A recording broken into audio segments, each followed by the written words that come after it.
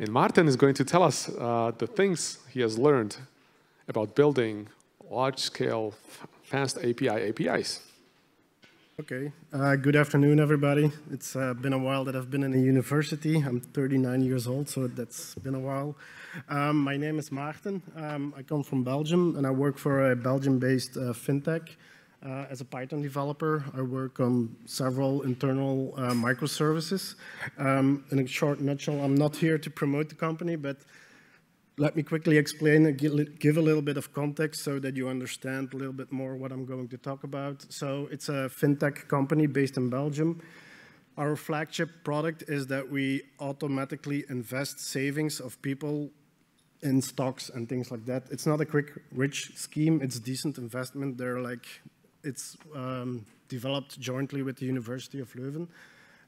If you want to get rich quickly, buy crypto or try.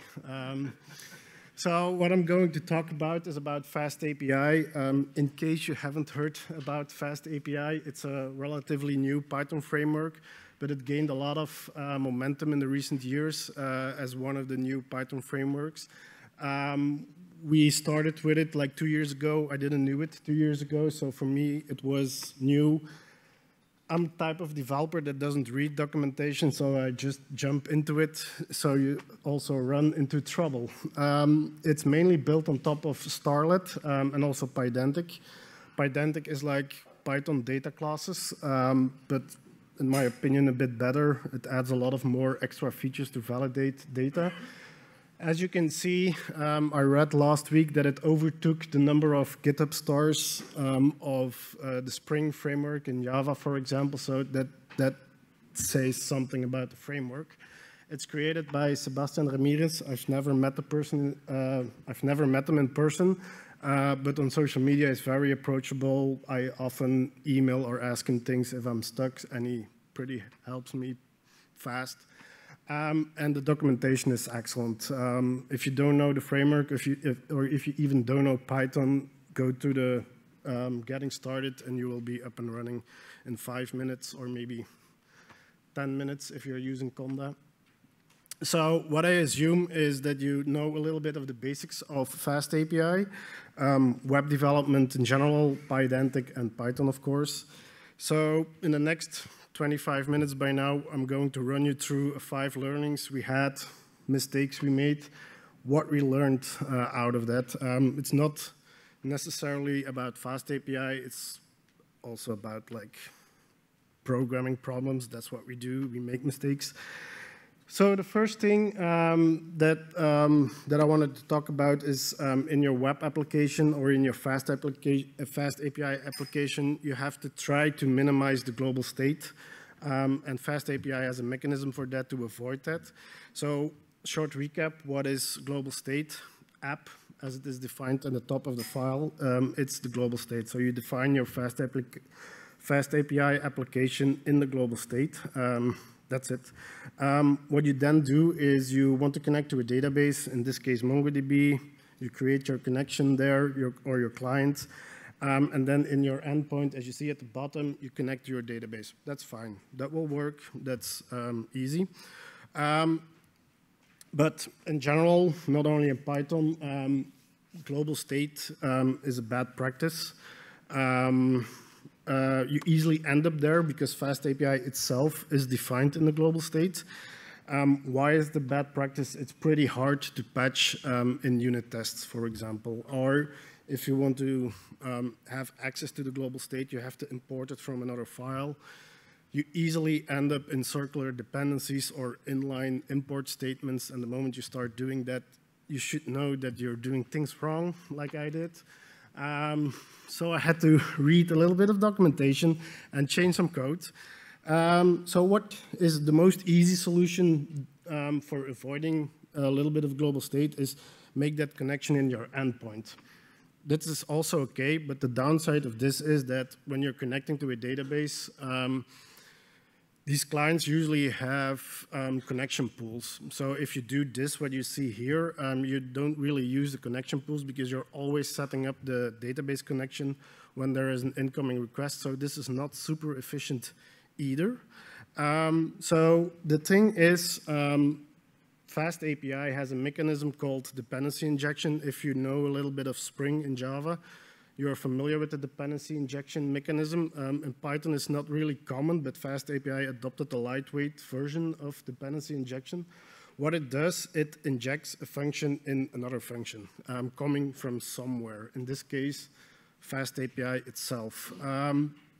If you see at the bottom, the last function, you see that there is called depends, and then you add the function as a parameter. What will result when there is an incoming request, FastAPI will inject that function in there, and you can have access to that connection pool of MongoDB. How is that different from the previous example? It is that FastAPI will cache the get connection function, so it gets reused across your application and other endpoints. Small remark here, if you're familiar with MyPy, MyPy will complain about that line because MyPy doesn't like you to add as a default function that gets code that gets executed. So you have to exclude that rule in MyPy, otherwise you will cry. So this is what we started to do to structure your application. This is also advised on the documentation of FastAPI. We added all our dependencies, like connections to MongoDB, Redis, Kafka, in a dependencies file, nothing more than that, and also the configuration of that. We have split up our entire code base in different routers per concern, and we stitch everything. So the routers, they import from the dependencies. The dependencies file itself doesn't have a dependency on any other parts of the FastAPI application. So it keeps your application or your logic decoupled from each other, and everything gets stitched together in the app.py file.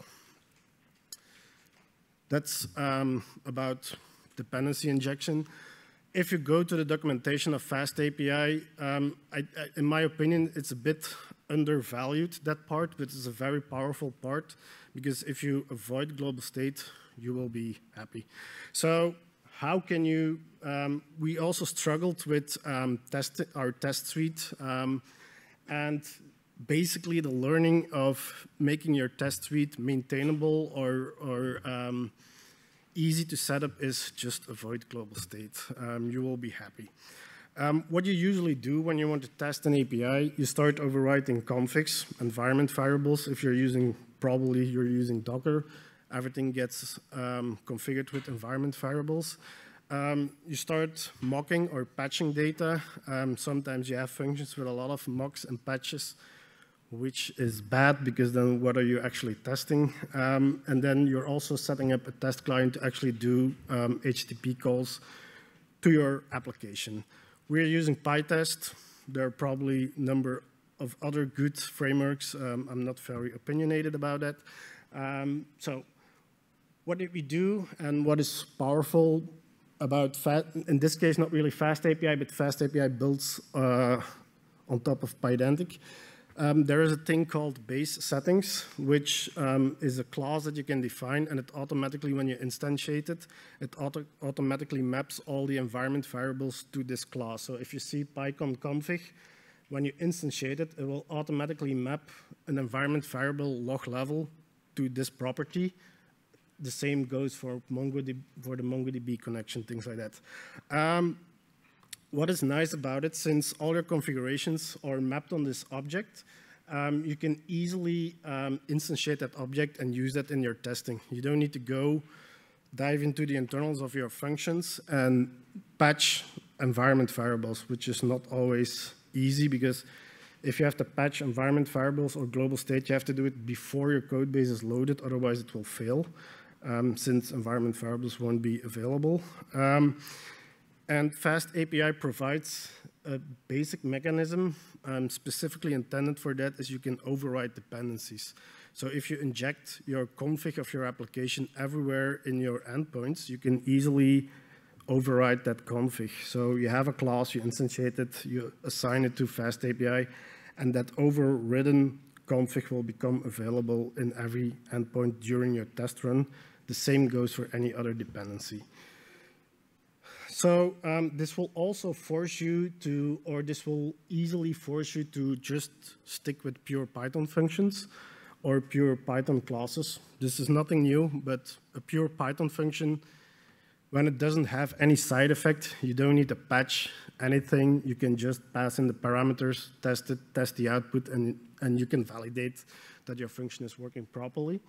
And I think this is clean code. So what we started to do is FastAPI is only the top layer of our application, and all the downstream business logic doesn't have anything to do with FastAPI. It's just pure Python. That's it. Now, the third part that I want to talk about is the pitfalls of asynchronous Python. It's my favorite part. It's also the part I struggled the most with, and that I learned the hard way. It's not necessarily an issue of FastAPI. It's more of the way Python is and works. But FastAPI is written in Python, and it also advocates asynchronous Python, but it's not as easy. So asynchronous Python is not as easy as it looks like. I don't know if anybody, yeah, probably. But if you already worked with asynchronous Python, I don't know if you really have struggled with it. Another thing with, well, it's not necessarily related to asynchronous Python, but it gets in the way anyway. It's the global interpreter lock. I used, before a few years, I never worked with machine learning or data science. And then you're not really blocked, or you don't really stumble upon the GIL. I knew it existed, but I didn't know what it actually was. I was working with Django applications that go to a database, fetch data, store data. You usually don't run into troubles with that. But if you have CPU-intensive code, which machine learning and pandas are behind the scenes, it blocks your CPU. What it basically does is, if there is a piece of code that is CPU intensive, the Python interpreter will block, and all the other threads are blocked. Whether it's asynchronous or multi-threaded, it hangs until that one request, until that one piece of code finished. It gets in the way anyway if you're doing asynchronous Python, because the way asynchronous Python works, it's an event loop. It's a single thread in a single process. So combined with what I just told about the global interpreter lock, if it blocks, you can fire 1,000 asynchronous requests, they will all block. And I'll try to demonstrate. So the last thing I want to explain there as well is, besides the global interpreter lock, a lot of Python libraries are still synchronous. So they don't implement the async await construct, which is also troublesome if you want to build asynchronous applications. So here's a small piece of code which will make your application hang. If you invoke the last function, time2, there is a sleep statement, which is a synchronous statement. That endpoint will block for 10 seconds. If you at the same time invoke hello, it will also block for 10 seconds, because the thread will be blocked because time.sleep is a synchronous statement. So as you can see, this will, I mean, you can write, and nobody will complain about it. There's no linters that's going to complain about it, as far as I know. MyPy doesn't complain, Flake, Black, nothing complains about it. So if you put this in production, it's not always easy to track this down. The second, or the time1 function, if you invoke that first, that will also sleep for 10 seconds. If you at the same time invoke hello again, that will respond immediately. The reason why this works that way is that the way FastAPI deals with it is, if a function is defined as an asynchronous function, it will pass on the execution to the event loop. If it's not defined with asynchronous, it will pass it on to a thread pool. And that is the way Django and FastAPI, Flask have been working for years. That model, that execution model works. What can you do with the sleep statement is, there is an alternative on the right side. You can use async.io.sleep, and then if you invoke time2 first, and then at the same time hello, they both will, no, time2 will wait for 10 seconds, and hello will respond immediately. But not all libraries have a counterpart for, let's say, time, which is a very simple example. But not all libraries have a counterpart. If you're connecting to a database, It means that you have to entirely rewrite your database layer to an asynchronous library in order to get this working. There are ways in FastAPI to make asynchronous code work with synchronous code, but I don't really like doing that because then you could easily argue to just write synchronous code. Okay, as I explained a little bit before, the global interpreter lock, imagine some machine learning code here or pandas, NumPy, it will block the CPU. So as long as count doesn't finish, hello won't respond, although it's asynchronous. That's just because how the GIL in Python works. It has been debated heavily for years, but Guido always says no. So this is how I feel about asynchronous Python. It looks shiny to start to work with, but I think Node.js is doing a better job, although I like Python more than JavaScript. So lessons learned here, a lot of Python libraries are not compatible with asynchronous, and you just easily end up because you never know how your downstream code base looks like because you call a function, another function, and another function. Which line of code is actually blocking? You don't know. So what we actually did is we removed all async prefixes of our code base, which makes our application basically multi-threaded. And then what you do is, apart from FastAPI as well, we started to move all CPU-bound execution to other parts of the code base or to other systems. So you can use a process pool executor, which means that it spawns a separate process, it offloads, it doesn't block the main FastAPI process, it's run somewhere else in another process. The downside is that it has some ramp-up time to spawn that process, which is in an API world not always desirable. We deploy a lot of our microservices on Lambda. Lambda is by default actually multi-process because it scales out automatically. You don't have to do anything for that. And like a lot of heavy computations are offloaded to other systems by putting things on a queue. So second lesson learned for me here as well, read this part of FastAPI. If you don't understand it from the first run, read it again, because I think it's really important that you understand the way Python deals with asynchronous execution model. A fourth thing I wanted to talk about is how we can support multiple authentication schemes. We had a use case where we wanted to support JWT tokens and API keys. Basically, a customer asked for that. They paid a lot, so we had to do it. And then we run actually into troubles with FastAPI a little bit. FastAPI has a lot of utilities to deal with that. And all of these utilities, they integrate very nicely with the documentation. So if you haven't worked with FastAPI, one of the strong things of FastAPI is that it automatically generates an OpenAPI spec. So you don't have to maintain a Swagger file or an OpenAPI file to define your API.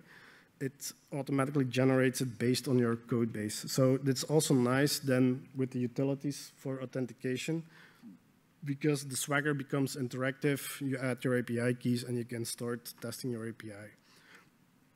To define this, there's a lot of documentations, and there are a lot of examples to implement API keys or basic auth and OAuth 2. But it doesn't really come with batteries included. So a lot of the implementations of these things you have to do yourself, especially OAuth, you have to implement it yourself. And FastAPI is built on top of Starlette. Starlette is an asynchronous framework. FastAPI is a layer that makes it more convenient to work with. So Starlette also has authentication mechanisms, but FastAPI is different. The way FastAPI approaches approaches it is different than from Starlette. If you're coming from Django, you will be familiar with middlewares. So Starlette solves it with a middleware. So you define a middleware, you define your Starlette application, and you say, okay, these are the middlewares which makes basically all of the endpoints authenticated. And then you define your endpoint where you fetch a user, and it becomes authenticated. The way your middleware works is a request comes in, the middleware does something, passes on the request to a function, it returns, and then it goes back to the middleware. The way FastAPI solves it, it's like FastAPI solves a lot of things with dependency injection. This is the part that I struggled a bit with, because in the last function you see, okay, we want a user, so we inject that user, and then on, above that function you see we inject the auth scheme, and then the auth scheme tries to fetch the fake decode token tries to fetch a user from the database. The big downside I see here, or that I experience here, is that you have to do that on every endpoint that you write. So it's a lot of duplication of code. That's the first thing I dislike a bit. And the second thing I struggled with is if you want to support 2 authentication schemes, you have to basically write it like this. You try to fetch a JWT token or an API key. But the problem is that if there is no JWT token present, the first statement will already fail. So it basically becomes an AND operation. So they both have to be present.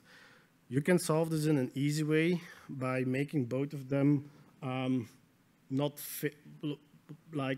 make them both fail silently, like setting auto error to false. But then you're actually switching off your authentication. Whether it's authenticated or not, it just passes on. So you have to write it a little bit yourself. You have to write a function like getUser. If there are credentials, then we do something. If there is an API key, we do something else. Otherwise, we raise an exception. So I personally like a middleware approach more, because it decouples the authentication from your endpoints. The user becomes available on the request. You just assume that it's there.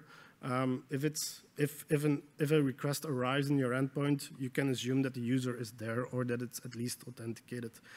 And it gives also flexibility to put the authentication at router level, because in FastAPI, if you put the authentication at router level, the user is not available in the endpoint itself.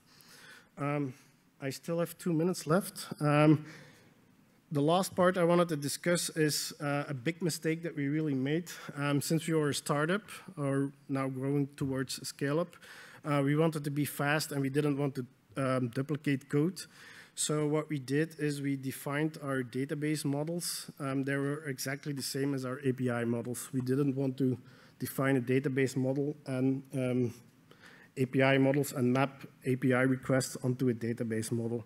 The way we did it, back in the days we thought, it's pretty clever, is we implemented it as an inheritance. I'm going to skip this to buy some time. So we implemented it as inheritance, and let me go first to this slide. So the first thing we did is we defined a patch model. Then we inherited from that the patch model, and we called it the portfolio response. And then we inherited from that, and we called it portfolio. The portfolio is actually the model that goes to the database. But as you already can see, it's not very readable, because can you say which fields are on the portfolio? In this example, it's pretty easy, but it's obviously a much larger object. And then the response is something you don't want the database ID to be patchable in an API request. The way we did it this way is that FastAPI generates documentation based on Pydantic models. So if I go back to this example, on the right side, you see that the documentation automatically generates an example, which is beautiful because you don't have to care about it because it's defined in code. But what were the issues we had with this is that, DB models become hard to read. And if you want to change the API contract, we couldn't unless we did a database migration, and the other way around. If we want to change a model, a field in the database, which then automatically reflects into a breaking change in the API contract. And our APIs are exposed to our customers or to our clients, and you cannot easily break your contract. So the next steps that we are currently doing is, okay, we are going to decouple that. That's a very big lesson learned here. And there is a new thing in Python in one of the recent versions. It's included in the typing library. It's called annotated. What it allows you to do is to annotate a certain type. As you can see in the portfolio fields, I annotate a string type, and I add metadata to it. There I can add there we can add Pydantic metadata, and we can reuse those fields into our portfolio patch and into our portfolio response to allow FastAPI to generate still beautiful documentation without repeating ourselves too much. I'm done.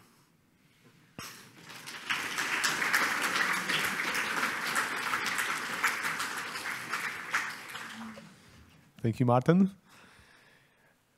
Okay, here are the questions. Is it really that connection? Is the connection really going to be cached in dependency injection? Dependency caches live through that request or the whole app? You can define that. You can scope that. By default, it's cached throughout the entire app. But when you define a dependency on a function, you can say not to use the cache. So by default, it's cached throughout the app. Do you think it makes sense to switch from Flask to FastAPI for the sake of asynchronous quote-unquote support? If I have to write an application that works on top of a lot of relational data and doesn't have to do anything with machine learning or data science, I would choose Django. In other cases, I would choose FastAPI. And the last one, you mentioned you used Django before. When does it make sense, if ever, to rewrite a Django REST framework app to FastAPI, and when does it not make sense?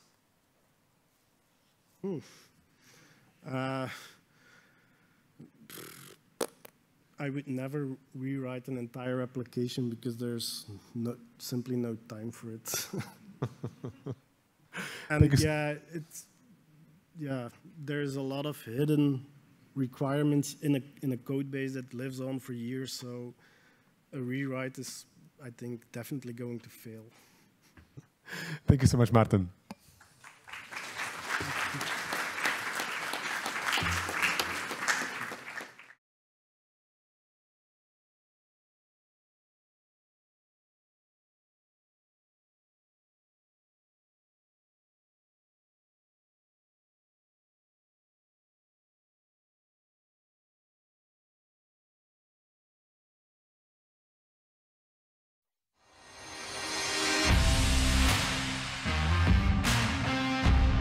Mikrobit je programovateľný mini počítač, ktorý ti dovolí prepojiť informatiku s kreativitou. Dá sa programovať veľmi jednoducho a ovládať tak, aby robil presne to, čo chceš. O pár minút sme zvládli rozsvietiť vlastný obrázok na displeji a o chvíľu sme už obrázky diaľkovo prepínali druhým mikrobitom. Mikrobit má v sebe aj super vychytávky, ako sú tlačidlá, senzor pohybu, kompas a teplomer. K mikrobitu ale môžeš pripojiť množstvo ďalších vecí. Tu programujeme, aká animácia sa nám má ukázať na LED pásiku. Ja som na ňom naprogramovala dúhu. Teraz programujeme podľa nôd kohútika Jarabého.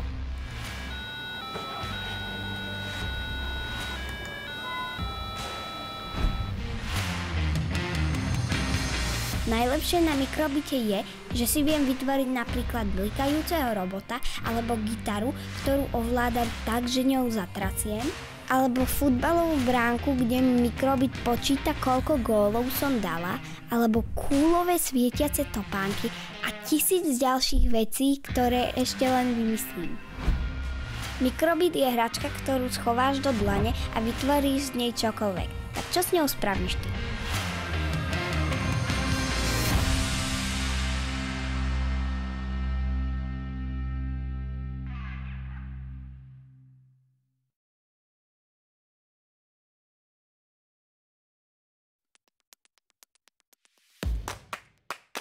Každých 60 sekúnd si 28 000 ľudí predplatí službu Netflix. Odošle sa 197 miliónov e-mailov, stiahne sa 414 000 aplikácií a ukradne niekoľko tisíc hesiel. Na internete sa toho deje veľa. A všetko najdôležitejšie sa dozviete na Živé.sk. Živé.sk. Technológie ľudskou rečou.